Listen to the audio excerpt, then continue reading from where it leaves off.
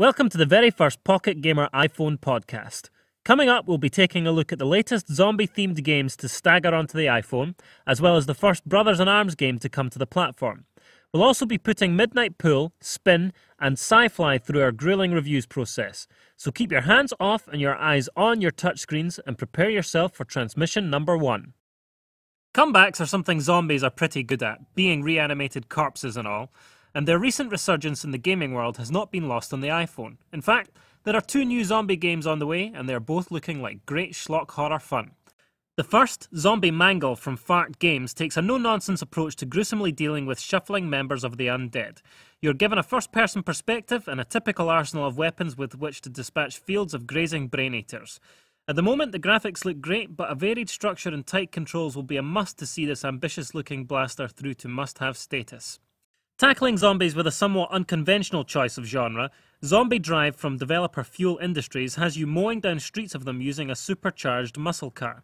It looks like deliciously violent fun with a healthy smattering of the tongue-in-cheek humour that suits the world of zombies so well. It certainly sounds like less than typical zombie fare, and the visuals are certainly no slouch either, so fingers crossed the gameplay matches the promising premise. Gameloft has just announced Brothers in Arms Hour of Heroes for the iPhone, and it's looking absolutely incredible. In fact, incredible is the right word, as in it's not really credible that any of the amazing footage from the trailer is actually in-game.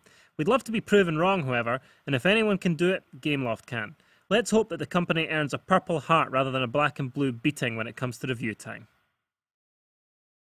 The concept behind Spin, the silhouette game, is literally child's play. The game relies on the same shape-slotting games we all played as children, but that's not to say that Spin is too easy. Trying to force the shape of a parrot on a perch through a silhouette that initially looks not unlike the Gulf of Mexico is no mean feat. The silhouettes are typically positioned at very odd angles, causing the small parts to look much bigger than they are and vice versa. Time is your enemy here, and Spin is a test of how quickly you can detangle the skewed geometry. Twisting and turning the shape with your finger is the way you go about this, and it's incredibly easy to do so via a series of self-explanatory touchscreen gestures. Success is often a matter of luck, however, and stumbling across a solution unwittingly mid-move is not uncommon. It does rob the challenge of some of its potency, but there are point rewards for using the fewest moves possible and chaining successful matches together. It's worth noting that Spin is one of the most stylishly presented iPhone games yet, with a grand variety of shapes to manipulate and plenty of different backgrounds all slathered in shimmering layers of colour and animated details. All in all, Spin is a great looking, great fun original puzzler, totally at odds with the throng of bland match-em-ups out there. In other words, it's essential for your iPhone.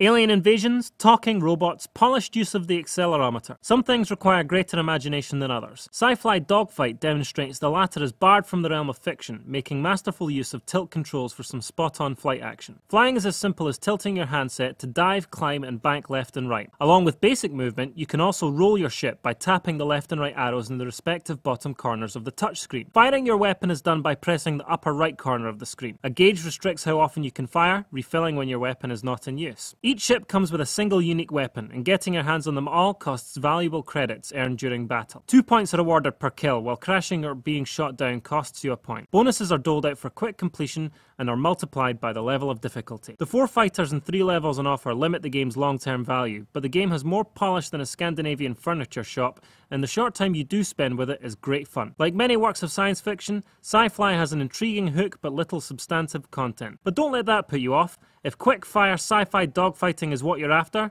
this is where it's at. Despite the title, Midnight Pool probably won't have you thumbing your way into the twilight, but it certainly has enough substance to entertain for a few odd moments. There are American, UK or 9-ball rules, and if you get bored of playing straight games you can try your hand at a raft of special challenges that require specific manoeuvres on the table, such as avoiding a ball or hitting one ball before landing another. Money earned from winning games gets turned right around to place bets on new games. Sadly, you can't spend your winnings on new items because they don't exist. It's disappointing considering you rack up tens of thousands of dollars and can't throw around a cent of it. Controls make or break any pool game, and it's no exception here. The touchscreen enables intuitive control, but also introduces complication when it comes to matters of precision. While taking shots is straightforward enough, placing a foul ball back on the table is just clumsy, no matter how slender your digits are. The graphics are a triumph, however, and the hot seat multiplier mode is excellent. Were it not for the accuracy problems, Midnight Pool would have been a genuine reason to burn the midnight oil. It's not the pool shark it could have been, but Midnight Pool is still well worth checking out during more sociable hours. Thanks for watching the Pocket Gamer iPhone Gaming Podcast. If you're looking for more iPhone gaming news, reviews and features, you can download the Pocket Gamer iPhone application from the App Store. Or just point your Safari browser at www.pocketgamer.co.uk/iPhone. That's it for now, so until next week, happy Pocket Gaming.